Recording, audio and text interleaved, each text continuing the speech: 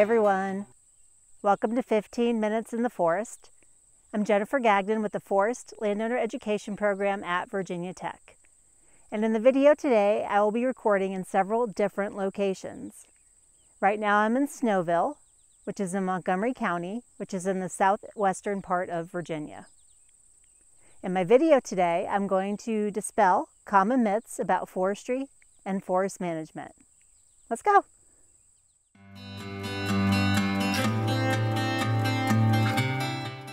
One common myth that I've heard is that it's illegal to cut down a flowering dogwood in Virginia.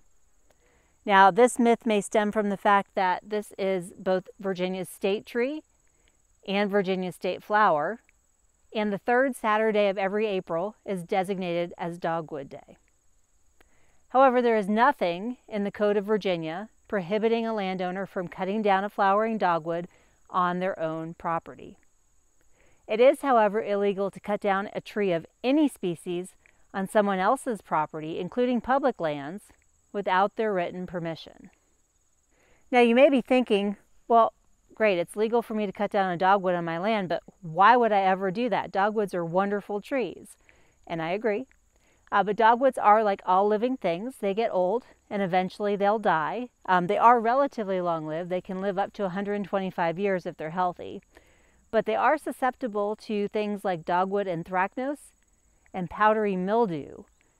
And both of these diseases can result in dieback, so you might end up with an unhealthy tree that may need to be removed.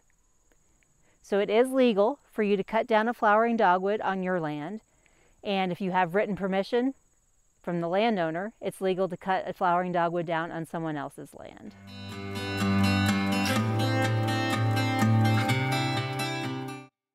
So years ago, we met my brother and his wife at my grandmother's place in southeast Georgia. And at the time, my brother was living in central Florida. And we got to talking about what my husband and I do as foresters and talking about timber harvesting. And my brother said, yeah, but isn't that bad? Aren't we running out of trees?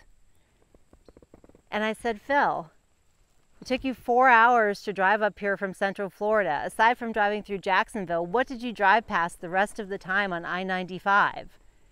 And he thought about it for a minute and he said, oh, trees. And yes, that's true. If you look at this map here, you can see the I-95 corridor, and of course, all the areas in green are forest. And so, continuous forest that entire stretch. Now, here in Virginia, we have about 25 million acres of land, and of that, 16.1 million acres are forested. So about 2/3 of the land base in Virginia has trees on it. This is a cover type map, and the areas in pink and red are places with high population densities. The areas in yellow are agriculture, and the areas in green are forest. Again, forestry is far and away the most common type of land use in the Commonwealth.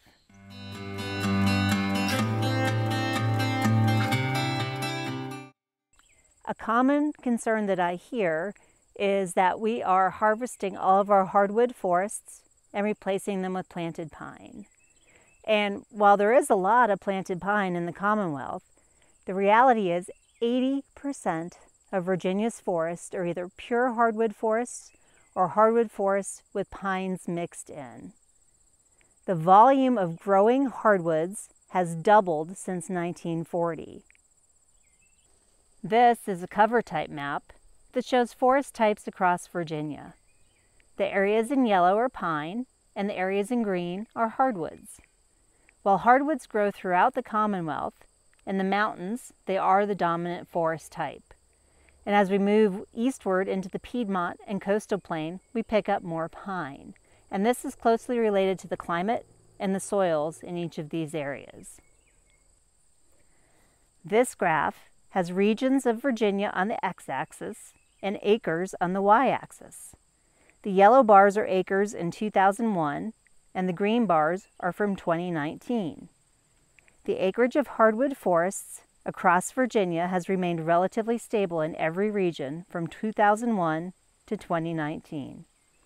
And this is good news because Virginia's hardwood forests provide high ecological, societal, and economic values. So we're not harvesting all of our hardwood forests and replacing them with pines. However, some of our hardwood forests could benefit from some improved forest management practices. And in a few weeks, Karen Snape will be talking to you about the Hardwood Habitat Initiative that's been implemented in Virginia. And this program provides landowners with techniques and cost share to help them improve the health and productivity of their hardwood forests.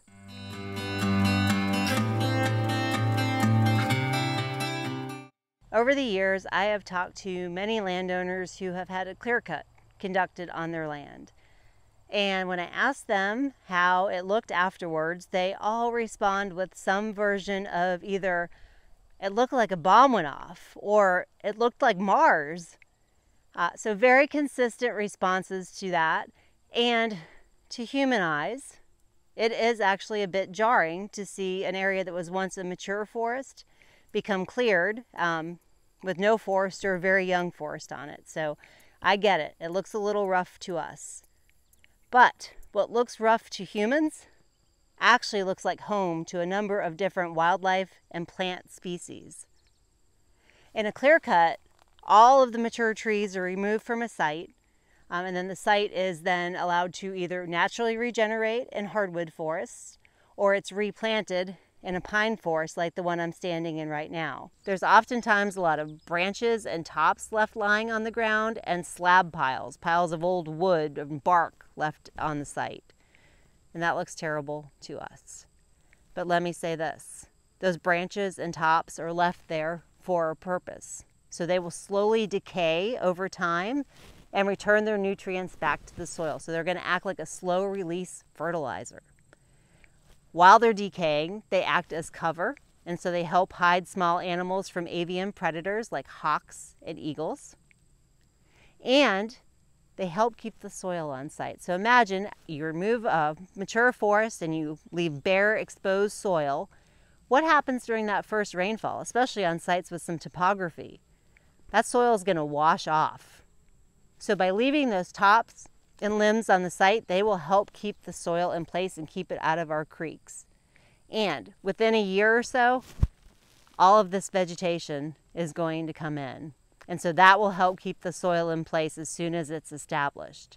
And this vegetation will hide those tops and limbs that are slowly decaying, hide the slab piles. And those ugly slab piles that people really hate, turns out that is one of the most common places for black bears to den in the winter in Virginia. So very valuable for wildlife. I know a lot of people envision a forestry clear cut to look like this, something that's happened right after a timber harvest, but within a year, it's going to be unrecognizable. And I suspect that many people who see a clear cut like this would never describe it as a clear cut, right? To them, it just looks like a young forest, which is what it is. A clear cut is a very temporary state of being, and we don't have a lot of this young forest on the landscape anymore. And that's why we're seeing a decline in species like bobwhite quail and woodcock, because we don't have the habitat for them. So to have a healthy ecosystem at the landscape level, we need a diversity of forest types. We need those mature forests. We need these young forests. We need these brand new clear cuts. And we need hardwoods and we need pines.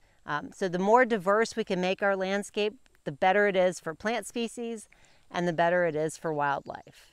So it may surprise you to know that this clear cut here was not created intentionally by a timber harvest. About 10 years ago, a tornado came through Virginia and hit down in the Appomattox-Buckingham State Forest as well as in Essex County, which is far east of here. And it just laid down this whole mature forest that was standing here. And so loggers had to be called in to clear out all the trees that were down on the ground, and then the site was replanted. But this is an example of a clear cut that was created naturally. And that's really the key to forest management. In active forest management, we try very hard to mimic the types of disturbances that we find in nature. And so something like a tornado touching down is an example of a large-scale disturbance. Large-scale natural disturbances are sudden, they're immediate, they're drastic, and they're very infrequent. Small-scale disturbances as their name implies, are much smaller. So a small scale disturbance might be something like a branch falling off of a tree or an individual tree dying. And we do have some forest management practices that mimic those small scale disturbances. A clear cut is an example of a large scale disturbance, but it's man-made. I don't think anybody would drive past this site and think, oh, that's so ugly, that looks like a bomb went off. I mean, this is absolutely beautiful with all of the goldenrod blooming. There's Quaidam's lace, which I know is not native, but it's also very pretty, and it's all growing in here. So this is actually a really beautiful scenic site, and it's allowing us to restore a diminished species, shortleaf pine. So I hope after hearing about this, the next time you see a clear cut, instead of thinking it looks terrible, maybe look at it through the eyes of a quail chick or a goldenrod seed and think, wow, that area is nice and open. There's a lot of sunlight. There's a lot of food. That would be a great place to live, because many species do think that, including all these insects that are biting me right now.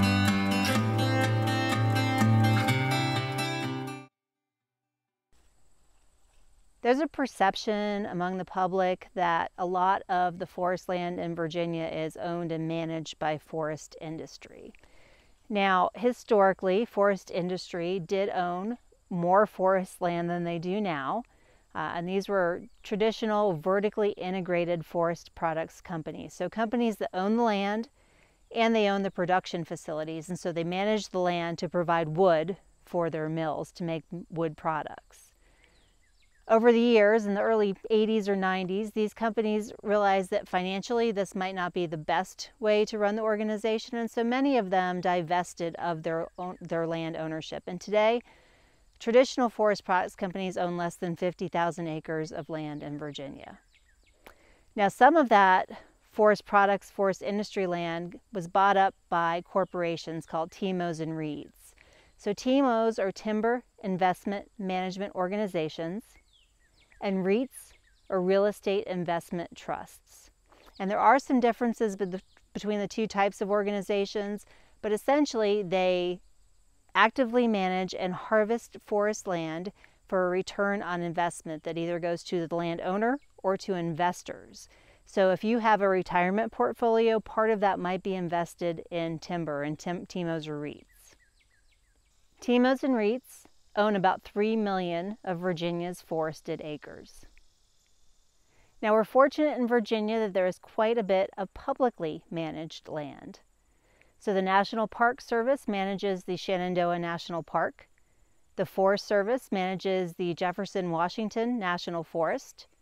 The Virginia Department of Conservation and Recreation manages over 30 state parks. And the Virginia Department of Forestry manages over 70,000 acres of state forests. All told, there's about 3 million acres of publicly managed land in the Commonwealth. Now take a look at this graph. This graph shows the different types of forest landowners in the Commonwealth. And what should stand out to you is that the vast majority of Virginia's forests are owned by private individuals and families. There are over 500,000 of us, and we own over 10 million acres of forest land. So what we do or don't do on our land to keep it healthy and productive can have a big impact on the benefits that our forests provide. Our forests provide over $23 billion a year in economic benefits, over 109,000 jobs, and they provide over $16 billion a year in ecosystem services.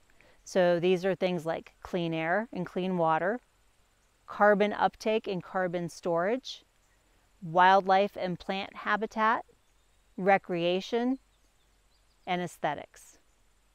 So what private forest landowners do or don't do to keep their forests healthy and productive can really impact the benefits that we all receive.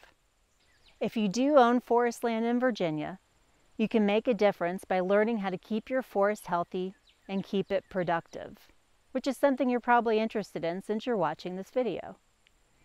And even if you don't own forest land, you can make a difference by supporting legislation that supports forest land conservation and active forest management, by buying products that are made from wood and paper, and by educating your peers and dispelling some of the forest myths that I talked about today. And you can start by sharing this video. Well, thank you for spending 15 minutes in the forest with me today. I hope you join us again in 2 weeks for another What? Behind me? What? Oh my gosh! Oh!